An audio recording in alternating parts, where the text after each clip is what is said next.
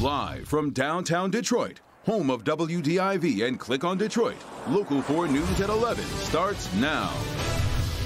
Storms could get an early start on us Wednesday morning, and some of those could be strong. We'll look at who's under the gun and the latest on Hurricane Laura. All right, Ben, also East Point sending out the alert tonight to be on the lookout for this man caught peeping into the bedrooms of a number of children. Glad you're with us for Local 4 News at 11, our later edition. Home security cameras just caught him in the act yesterday morning. Police have seen him before and chased him, but he managed to get away. Our Mara McDonald live tonight at East Point Police Department. Mara, this guy is bold. He sure is, Karen, and this is alarming on a number of levels. But think about this. He shows absolutely no fear. Let me show you. He creeps around in the middle of the night carrying a stepladder. Here he's trying to get a look into the bedroom of an 11-year-old girl. Her mom doesn't want to be identified, but talk to us about what her family went through. This is something that you never think will happen to you personally or someone you know. You see it on TV, but you don't think it'll actually happen to you. She didn't hear or see this guy. The dog didn't bark. He's quiet. This guy did not make a sound. He didn't cough. He didn't sneeze. He didn't breathe hard, anything. But the home surveillance system they have sent alerts to her phone. You can see how many times he came back in a 2-hour span yesterday. And he keeps trying to get a look into her 11-year-old daughter's bedroom. According to police, they've been called on a peeping Tom matching his description several times, always in the same clothes with a stepladder. He never tries to break in. The common thread? He's looking into the bedrooms of children. Police have seen him. They've chased him, but he's gotten away. He's very fast. He knows where to hide. So I believe he's lived around here for a while, and I think he's watching around, preying on children, the ones apparently that he likes, and going to their homes at night.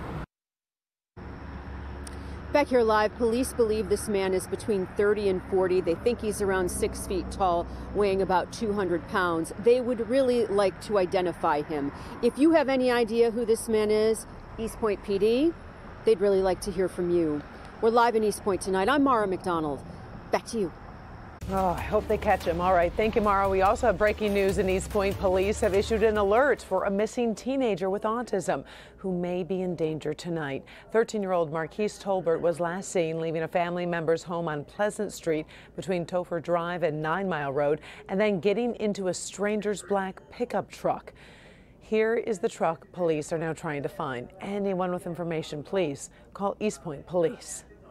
4 people are dead tonight after a violent crash involving 2 SUVs. Happened this afternoon in Cutterville Township, which is west of Marine City in St. Clair County. Jason Colthorpe at the scene tonight with more. Jason. Investigators on this scene for more than 6 hours, and I can explain to you why. Just over here is the intersection where this accident happened, and both vehicles were thrown so far you can see what's left of one of the vehicles. Well, the other one was even further into the woods, and they've been working to try and pull those vehicles out. The neighbors who responded to this scene told me it's not something they'll ever forget. The State Police Accident Reconstruction Team piecing together a devastating 2-car collision into the night Tuesday. All of a sudden I heard a big boom and then trees breaking. Billy Miller was just down the road when he heard it. Walked down there and eyes got wide. It was roaring black smoke.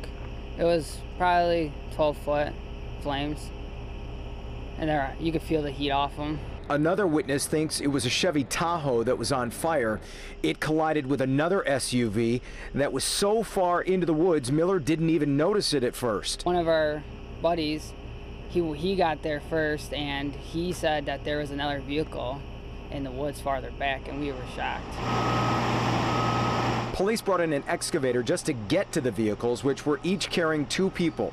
We're told 3 of the 4 victims were ejected from the vehicles. 3 died at the scene, and the 4th at the hospital. Also, the latest what we're learning on the victims here, 2 men in one SUV and in the other, a married couple, and a local official here on the scene tells us they had 4 young children at home. We're in Cottreville Township. Jason Colthorpe, Local 4. All right, let's now check in with Ben on a very warm and a pretty muggy night out there, and you're also tracking our next storm threat, I understand. Yeah, and those could get an early start on us tomorrow, Karen and Devin. First, I want to get a check of Hurricane Laura. The 11 o'clock advisory is just in. Right now, this is a strengthening storm, 90-mile-per-hour sustained winds. It's about 400 miles away from Lake Charles, Louisiana. Tomorrow night at this time, we'll likely be seeing hurricane-force winds on the Gulf Coast, somewhere there in the Texas-Louisiana coastline as we head towards tomorrow night. Otherwise, we've got showers already starting to form in Lake Michigan, and those will be starting to move here by tomorrow morning. Some of those could be here pre-dawn, but it's going to be the 8, 9 o'clock hour when we'll see thunderstorms mainly in the north zone, but you'll see some of those extending a little further south, and then those will advance east. By noon, most of that stuff should be out of here, leaving us with a mostly dry afternoon. However, those storms could be strong. Slight risk for severe weather in the north zone. The rest of us under a marginal risk tomorrow, and again, that's for morning thunderstorms. Temperatures getting into the mid-80s in the afternoon, but more heat and more storms on Thursday. That, and we'll talk about the track of Laura coming up in just a few minutes. Guys? A young woman rushed to the hospital tonight after a rollover crash. This happened right in the middle of West Side neighborhood. Tim Pamplin is on the scene with the night cam. Just pulling up at Coyle and Linden, Detroit's west side. That's Grand River, Greenfield area. The young lady rolled her vehicle. She's on the ground there. They were going to use the jaws of life, but used brute force, these firefighters. Got the door open, got her out. The stretcher is now just pulling up. I'm being told it's a combination of inexperienced driving and speed. She was zooming down Coyle Street here, clipped this parked car on the left here, you see. That was enough to send her car barrel rolling down Coyle. Again, she's out the vehicle. She was the only occupant, and they're putting her up on the stretcher, waiting for a condition on her. That is the scene on the west side tonight with the night cam. Tim Pamplin, Local 4. All right, also on Detroit's west side, 3 people, including a 2-year-old, rushed to the hospital after a collision between a Dodge Charger and a semi. This happened just before 5 this afternoon along Davison Avenue. 22-year-old mother and her daughter were heading east on Davison when they collided with the semi that was heading west. That child is in critical condition tonight. Police are investigating what led to the accident.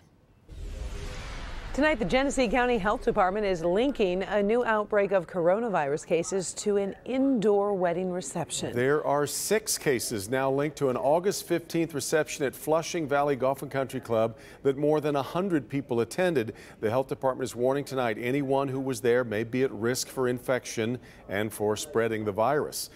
Today, the state's reporting 779 new cases over the last 24 hours, and there are also 20 additional deaths to report. During her briefing today, Governor Whitmer got a flu shot and encouraged all of us to get one too. So when we all get our flu vaccine, we can help keep thousands of flu patients out of the hospitals and prevent overcrowding. Now imagine if we had a major flu outbreak on top of the surge that we experienced in March and April of this year. Governor also addressed gyms and movie theater closures, saying she won't be bullied into opening them and will only make that decision when it's safe to do so. Tomorrow morning at 10 a.m., the Southfield Fire and Police Departments will be updating their investigation into how a young woman was declared dead while she was still alive. Today, family attorney Jeffrey Feiger said a 20-year-old Tamisha Beauchamp was in a body bag for 2 hours before employees at a Detroit funeral home discovered she was still breathing. According to the fire department, paramedics tried to revive her for 30 minutes before declaring her dead. Tonight, she remains in critical condition at Sinai Grace Hospital, where she is on a respirator. An autopsy revealing Priscilla Slater actually died from a heart issue while in custody of the Harper Woods Police Department. Slater was found unresponsive inside of a holding cell back on June 10th. The Wayne County Medical Examiner says Slater died of cardiac dysrhythmia. The manner of her death was natural, involving no foul play.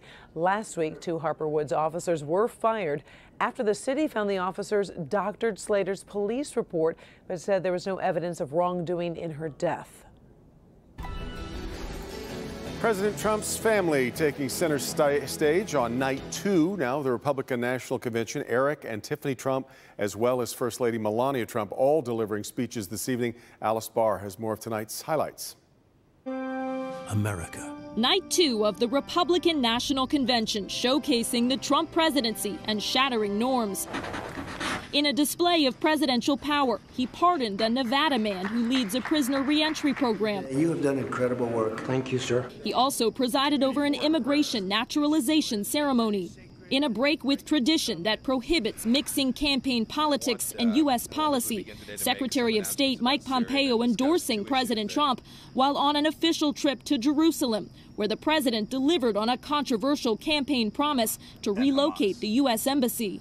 The president, too, moved the U.S. Embassy to this very city of God, Jerusalem, the rightful capital of the Jewish homeland. Turning a more personal spotlight on President Trump, two of the president's children fiercely defending him. Make America Great Again is not a slogan for my father. It is what drives him to keep his promise of doing what is right for American citizens. And to every proud American who bleeds red, white, and blue, my father will continue to fight for you. And First Lady Melania Trump headlining the night with an address from the White House Rose Garden before a live audience. I want to acknowledge the fact that since March, our lives have changed drastically. The invisible enemy, COVID-19, swept across our beautiful country and impacted all of us. Again, breaking precedent by using the White House as a campaign backdrop. Republicans hoping the First Lady will appeal to female voters in key battleground states. In Washington, Alice Barr, NBC News. All right, Alice, join us back here tomorrow night, third night of the convention. We'll bring our coverage to you on Local 4 and clickondetroit.com at 10 p.m. Tomorrow evening, it includes an address from Vice President Mike Pence. Still ahead, Hurricane Laura moving closer to the Gulf Coast. Mass evacuations underway, and when the storm could make landfall. My life flashed before my eyes, and I was like, oh my God, please don't hit me, don't hit me, don't hit me. Two 12-year-old girls come within inches of being run over. The confrontation at a convenience store that nearly turned deadly. But first, new video shows the moments before the police shooting of Jacob Blake, and that is next.